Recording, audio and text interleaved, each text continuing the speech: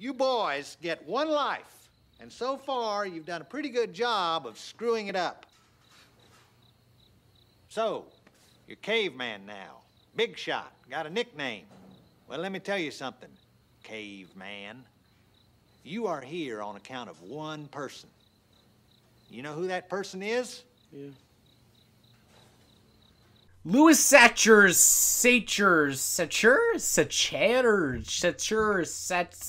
Sacagawea, Sasha, what the fuck? I will survive, I will endure. When the going's rough, you can be sure I'll tough it out. I won't cave in. If I'm knocked down, I'll get up again.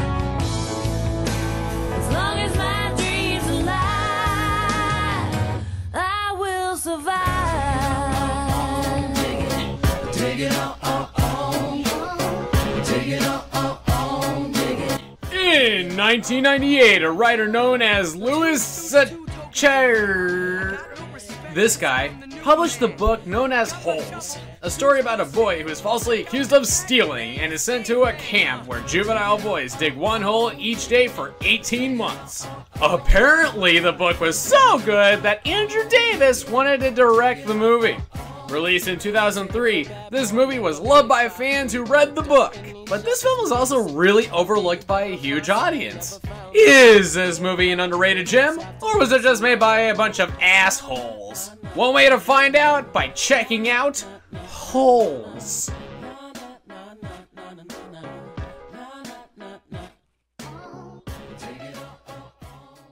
We start up in Le Desert, where the boys are digging holes, but one nicknamed Barfbag can't stand the heat no more, and let's just say, he rattles his way back to jail. Deal with it, baby. Barfbag! We then cut to a pair of shoes being thrown on Shia LaBeouf's head. Hey, after the Transformers movies, it wouldn't surprise me if more things were thrown at his head. But anyway, LaBeouf plays the character Stanley Yelnats IV, a boy who believes he is always in the wrong place at the wrong time, and that his family is under a curse. The shoes belong to a famous baseball player named Clyde Livingston, who donated them to a children's orphanage, and because there isn't any proof that Stanley didn't steal them, he is sent to court. And this is basically a Super Mario Sunshine-esque kind of court. I mean, it's like, court is now in session. As you are no doubt aware, someone has senselessly stolen Fair Clyde Livingston's shoes with some hands-like substance. The accused is charged with stealing the shoes, and yes, endangering our very way of life. Indeed! How can one not be aware of what is going on?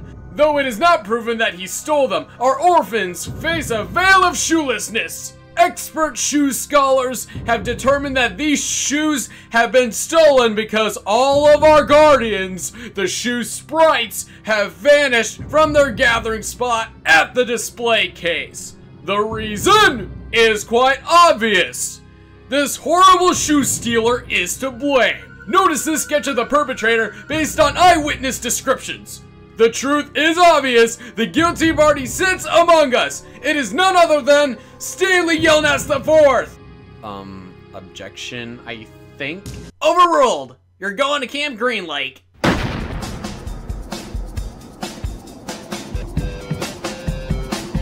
So, you may or may not have noticed something wrong with this place. It's called Camp Green Lake, but there is no water. And it's not green. This is kinda sorta explained later. Sorta. But Stanley, by the way, if you're wondering why his last name is Yelnats, it's his first name spelled backwards, meets Mr. Sir, played by John Voight, who is head of the dumbest name in the world club. A few things with him. He chews sunflower seeds because he gave up smoking. And yes, that is an ever so slight subplot. And anytime someone refers to him, they must call him by his name. My name is Mr. Sir. Whenever you speak to me, you will call me by my name. Is that clear? Yes, Mr. Sir. You think that's funny? Huh? Mr. Sir. This isn't a Girl Scout camp. Understand? Here.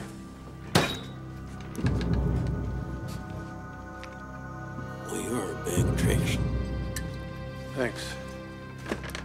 Look, I know his name's Mr. Sir in the book, but that's like the most uncreative name I ever heard.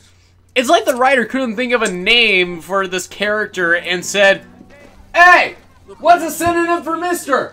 We also meet Stanley's counselor, Pendanski. Yes, but I did not tell you to kidnap somebody. No, not you, Desky, Pendanski. Stanley Yelnats, I just want you to know that you may have done some bad things, but that does not make you a bad kid. I respect you, Stanley. Welcome to Camp Green Lake. I'm Dr. Pendanski, your counselor. Yeah, it does. So here's the lowdown on how Camp Green Lake works. Every day, the guys are to dig one hole each day, 5 feet deep, 5 feet in diameter. If anyone finds something interesting, they get the rest of the day off. But let's be honest, they're just here to build character. They help troubled youth build character. You're building character. We digging to build some character. Introduced to the boys of D-Tent. This is X-Ray. That's Armpit. This would be Squid. Not Word. This crazy guy they be calling Zig-zag.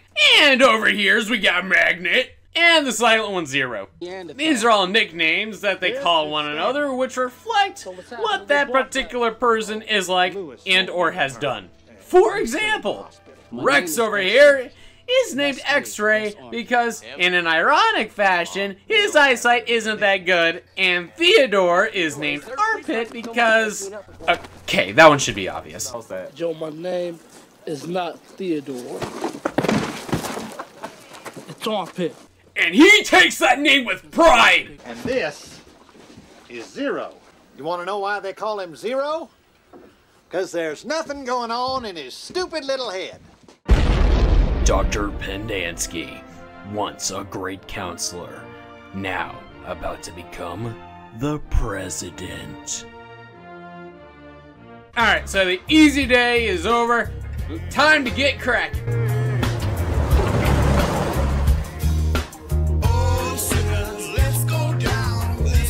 Wow, this editor must have really liked crossfades, because he has like 3 shots crossfading at the same time. A guy who likes crossfading? That's just silly! While Stanley digs his hole, he starts daydreaming / has a flashback about his grandpa telling him the story about Stanley Yelnats II, which is how this whole curse thing started. Yelnats II wants to marry this chick named Myra, but needs a big fat pig to do so, and is in sort of competition against Igor over here. Not knowing what to do, he gets some help from Yzma from the Emperor's New Groove over here. Every day, you carry the pig up the mountain. Make it drink the water from the stream while you sing. If only the woodpecker sighs. The bark on the tree was as soft as the skies. While the wood waits below, hungry and lonely, he cries to the moon. If only. He manages to do this, but because Myra is... a schmuck. Sure, let's go with that.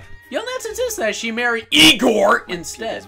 He seals away, but forgetting a sorta important detail. If you forget to come back for Madame Zeroni, you and your family will be cursed for always and eternity. So this flashback goes over, and later that night... Don't move.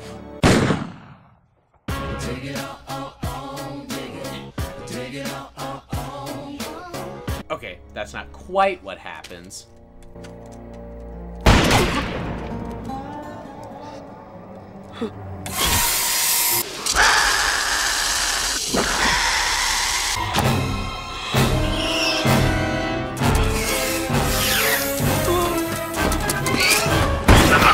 That was a yellow-spotted lizard. Why are they so important? But you don't want to get bit by a yellow-spotted lizard.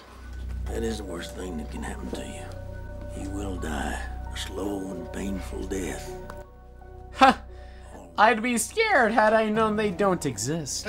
Alright, so as Stanley digs this hole, he thinks he found something interesting. Oh, but the warden don't like no fossils. Stanley, the warden isn't interested in fossils. As a wise man once told me, the warden isn't interested in fossils. The fossil's a fish, which makes Stanley think that there was actually a lake out here. Guess there really was a lake out here once, right? It was a town, too. The warden's grandfather owned the lake and half the town. We fade into another flashback where we see what Green Lake was like before it dried up.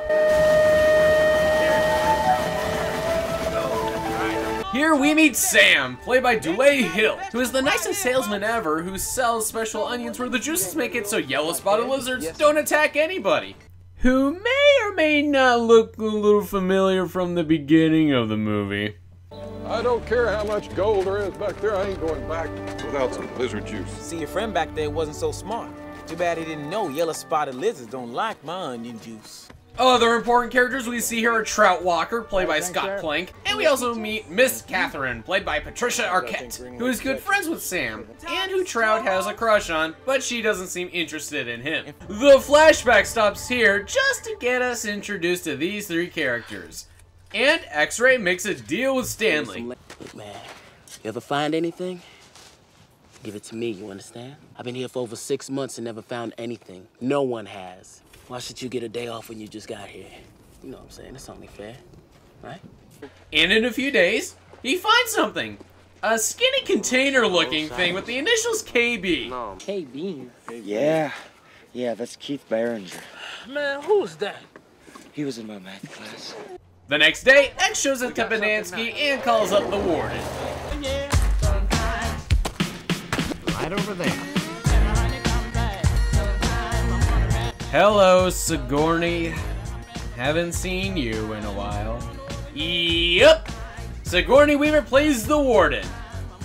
Alright, so Mr. Sir's thing is everyone calling him by his name whenever they speak to him. Pendansky makes fun of Zero a lot. And the warden's is... Excuse me? Excuse me? Excuse me? Excuse me? Excuse me? And I'm not even kidding. That is her running joke. Her saying, "Excuse me?" They spend the rest of the day digging as a team rather than individually. So clearly the warden's looking for something, but we just don't know what it is. And on top of that, X didn't find the container in his hole. After the digging, we enter in the flashback again where it's raining and Catherine and Sam are just... talking. Thought you might still want some onions. Thank you.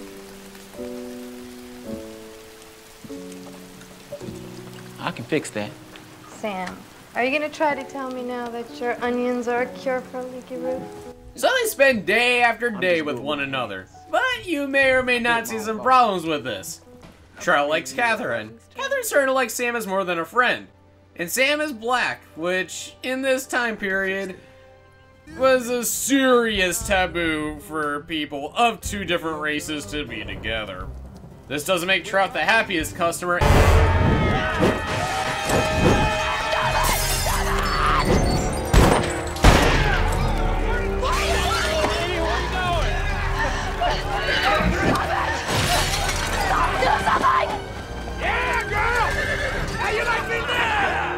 And we get probably the most perverted sheriff to ever exist. Give me a kiss. Kiss the onion picker. You're drunk! I always get drunk before hanging. If you hang him, then you better hang me too. Because I kissed him back. It ain't against the law for you to kiss him. Just for him to kiss you. And then the next thing that we see is...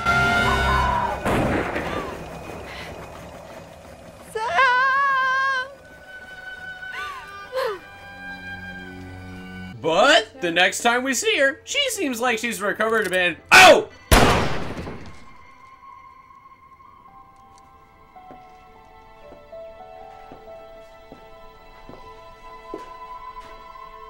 And And this is her thing. Killing someone, then kissing them on the cheek. So the flashback ends and we cut back to the guys. They're getting their canteens refilled, where nothing suspicious is going on. Nothing bad is happening. If anything bad were to happen, it definitely not happen in this scene, cause let's be honest, the boys are building character, and as we all know, when you build character, nothing bad happens. He's coming back. He's coming back. He's coming back? You mean to tell me that he would never figure out that the bag of sunflower seeds he chews cause he quit smoking is missing? Yeah, I believe it. So after these traitors toss the bag in Stanley's hole, shut up. He doesn't do a very subtle job of hiding it. He gets caught, and Mr. Sir gets the bright idea to bring him to Warden Weaver. Remember how I said before that the sunflower seeds were an ever so small subplot? Well, while Mr. Sir was filling our canteens, I snuck into his truck and stole his sunflower seeds. the warden is obviously annoyed because Mr. Sir said Stanley found something interesting, and in the warden's eyes, that means something special, which a bag of sunflower seeds aren't. So Warden has Stanley get nail polish made with a secret ingredient. Rattlesnake venom. And Mr. Sir becomes Spider-Man and gets nailed by Venom. Woo! Thank you. Thank you all. I thank all of you for coming out tonight. And this makes Mr. Sir hate Stanley and do stuff like this. Something the matter with my face? No, Mr. Sir. Now, I think we just learned a valuable lesson. We're all people, and Mr. Sir is a very sensitive man. Dr. Pendanski, for the people. But Stanley is let go and gets quite a surprise when he gets back. Thank you, guys. Man, don't look at us. Yeah, it was Zero. Zero finished digging Stanley's hole. Shut up for him, since he was innocent for not stealing the bag. And some other things. Zero, why'd you dig my hole, man? You didn't steal the sunflower seeds. Yeah, but neither did you. You didn't steal the shoes. Also, while Stanley was looking for the nail polish, he noticed some news articles with the name of a wanted criminal named Kissing Kate Barlow. This has Stanley thinking. Remember that gold tube? Yeah. I think that the tube was a tube of lipstick. And the KB stands for Kate Barlow. Kissing Kate Barlow? Kissing Kate Barlow. Then we get a flashback montage of Kate doing criminal-ish stuff. While this montage isn't exactly needed, I still like it, and the song I Will Survive fits pretty well with it. I will survive, I will endure when the going's rough. You can be sure I'll tough it out. I won't give in. If I'm knocked down, I'll get up again. But Zero tries to make a deal with Stanley. He'll dig a part of Stanley's hole every day, and Stanley teaches Zero how to read. This upsets the other guys, and word gets to Mr. Sir, Pendanski, and Warden. You know, a caveman sits around and does nothing. Excuse me? Caveman digs his hole just like everyone else. Sometimes. Excuse me. Ma'am, Zero's been digging a part of Caveman's hole every day. You're not digging holes no more? I'm not digging any more holes. Good. Wow. Okay, that I gotta see repeated.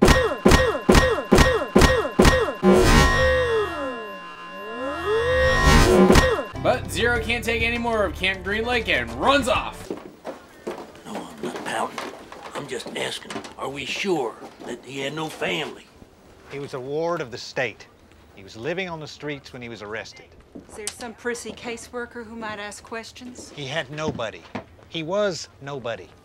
No one cares about Hector Zeroni. Dr. Pendanski, the world's greatest camp counselor, to become the president soon enough.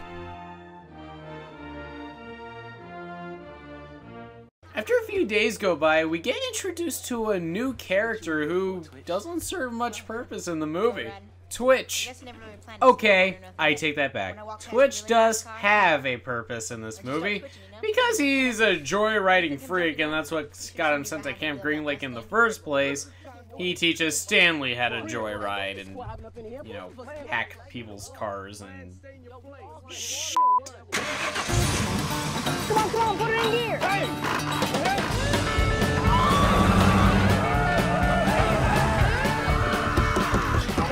Stanley steals Mr. Sir's car and he drives off into a hole. And this causes him to run off now. And he manages to come across Zero. But his health ain't looking too good since he's been out for a day or two. And then they spot something in the distance. Word. Is that note right there? That one? Yeah. Huh. What does that look like to you?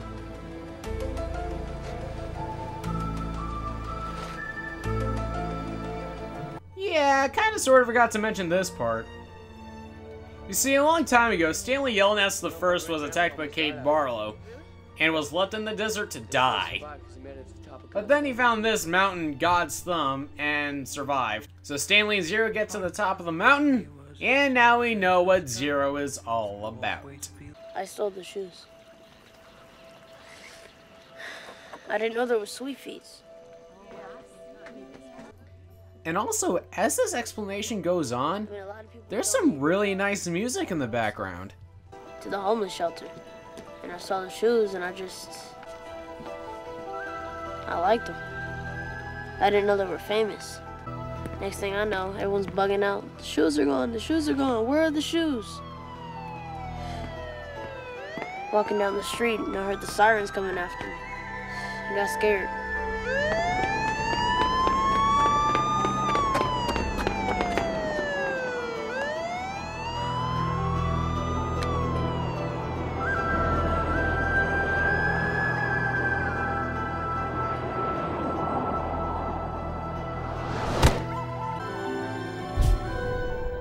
So we get our last flashback of Kate Barlow. Apparently Trout really wants to find the treasure, but Kate's not gonna deliver the details that easily. Oh yeah, and remember when I said earlier that it's kinda sorta explained why the lake dried up and the town kinda went to crap? Well, it's all gone now. You? It's dried up with the lake. Hasn't rained here since the day they killed Sam. So yeah, apparently Sam was the thing putting Camp Green Lake together, and when they killed him off, the lake said, "We don't like these people." But Barlow can't take not being with Sam anymore, and just finds a lizard.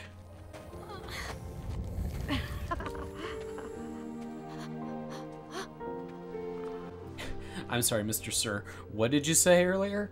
He will die a slow and painful death. I find two words wrong with that statement. Because first off, you die a slow and painful death. Looks like she's laughing all the way through. And I don't know, that death happened pretty quick.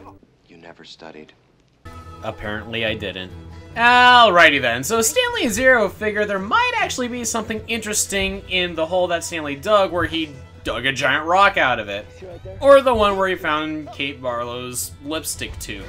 And they find something.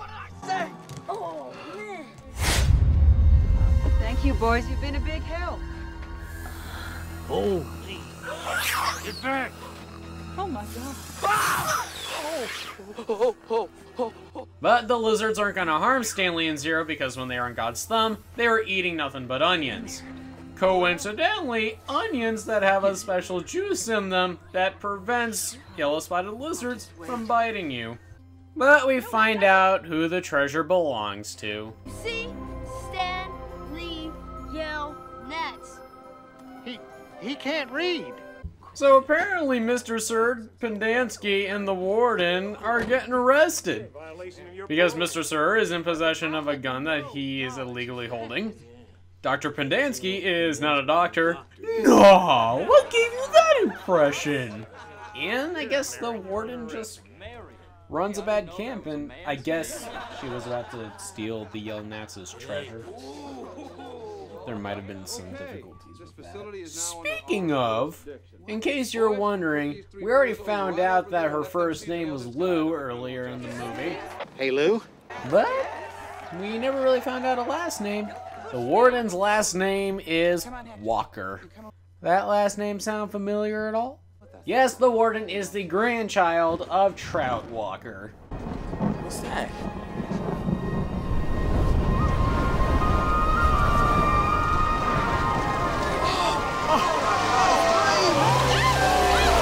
But it's finally raining at Camp Green Lake, and Stanley and Hector get to go home. And that's how the great-great-grandson of Elia Yelnats and the great-great-great-grandson of Madame Zeroni became next-door neighbors. And they have a party with the other juvenile boys. I guess you have to fill in the rest of the holes yourself. You know, I gotta admit, for a movie called Holes, you'd expect a lot of plot holes to be in the movie, wouldn't you? But there's really not. For whatever reason, this movie has been really overlooked. I don't know if it's because people really want to see the movie because they read the book and they want to see if the movie's as close to the book as they hope it is. But you never really hear anybody talk about this movie. To me, it seems rather interesting that not a lot of people talk about this. But we had to conclude this review somehow. So, what worked in Holes and what didn't?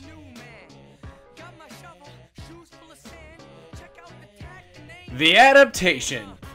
When anyone thinks movie based off of a book, they immediately think either the movie will in no way relate to the source material or leave out important details that were important in the book. That is not the case with this one. The only discontinuity error I could find in this was Stanley himself. But that doesn't really count as a con. In the book, Stanley was supposed to be overweight at the beginning, and as time went on, he would lose weight. The writers rightfully thought that it'd be kinda rude to try to get an overweight kid to star in this and force him to lose weight. But everything else is pretty dead on perfect. The locations, the flashbacks, and even most of the lines. My name is Mr. Sir. Whenever you speak to me, you will call me by my name. Clear? Mr. Sir. In fact, if you've read the book, you may know that there is a scene where Stanley daydreams that he gets picked on by a bully at school and the other guys defend him. They actually filmed that, but had to make it a deleted scene. If you haven't seen this movie and you're one of those people who gets agitated when movies based off books always miss things and you wonder if there's any movie out there that can actually do it right, this would be the one for you. The Boys of Detent. And no, I'm not talking about their music group. What can I say about them? None of them felt out of place and they all get a decent amount of screen time. If you recall, this is a problem I had with Twister in some of the Storm Chaser supporting cast. Sure, there are a few of them that had really memorable lines and they were just all around memorable. But then there was the rest of them that just kind of felt like they were left in the dust and they didn't really do a whole lot. But you don't get that here. Each of the Boys of Detent get their own screen time, and they actually communicate with one another.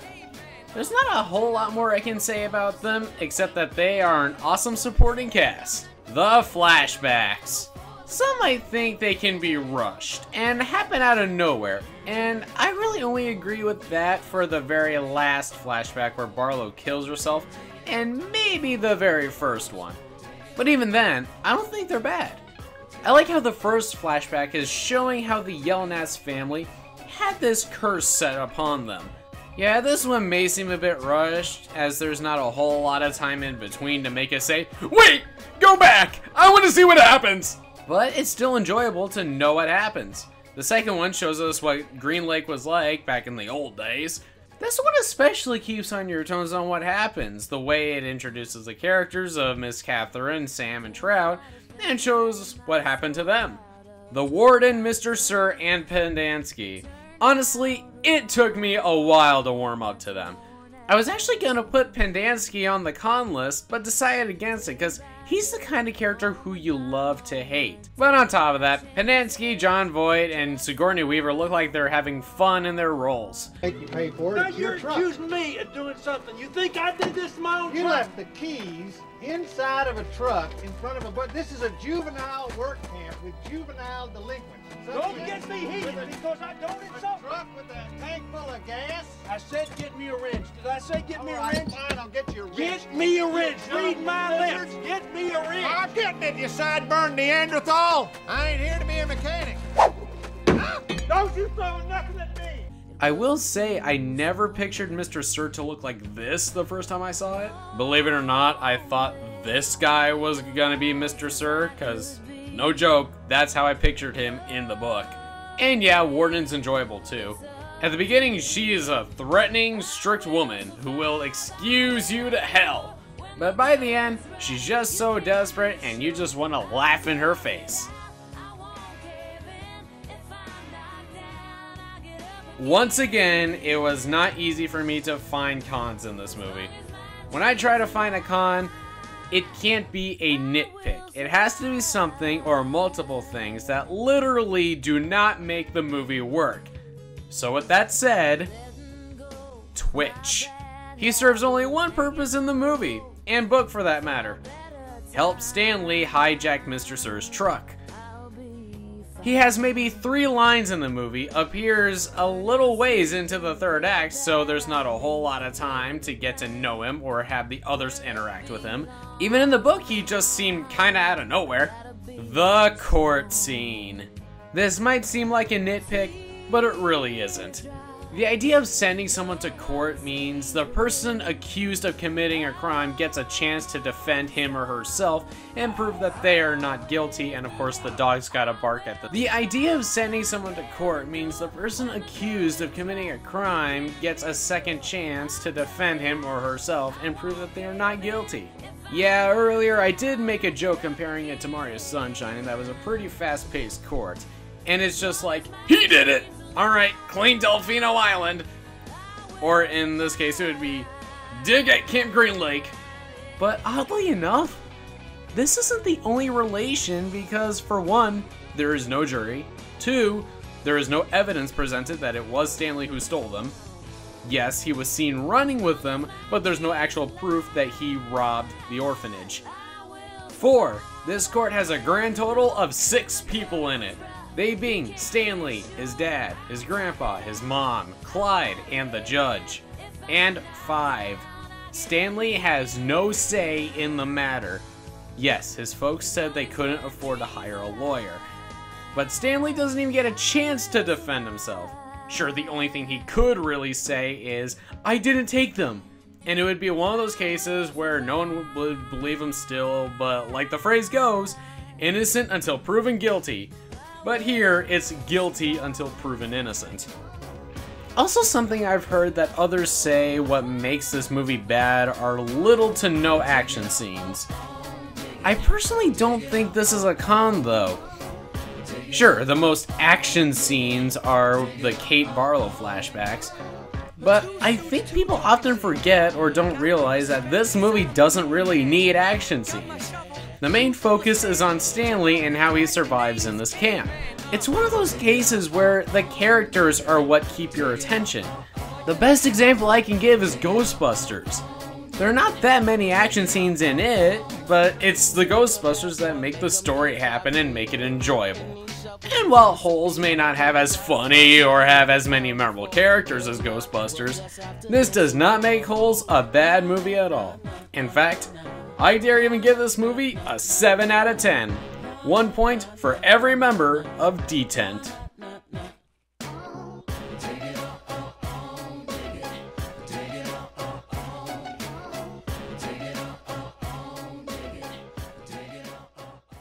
I will survive.